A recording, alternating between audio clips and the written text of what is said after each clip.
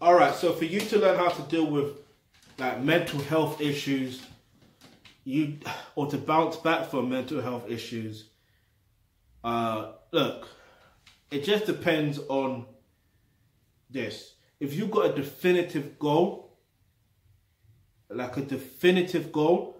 going to happen is you're going to be able to find ways, do you know what I mean? Do things that distract your mind from thinking and overthinking. That's one thing. But look, your mental health is very complex, just like your physical health. Because just because you make work on your core strength doesn't mean that you've worked on your legs or worked on your arms or stuff like that. You worked on your core. You get it? So there's other parts of your body that you need to work out.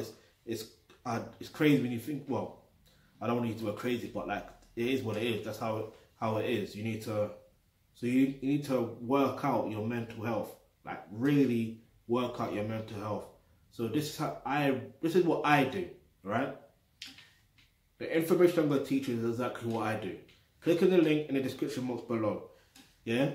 Where it says get involved, become a member of the Akipa Uline Trust. Once you do that, you'll get access to online courses such as roles and relationships.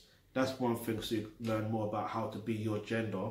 That's one thing. But then also, you'll learn in your healthcare course about how to truly develop your mental health, like how to make it stronger. Do you understand how to speak? Do you understand? Like, you'll make it stronger, turn it real strong.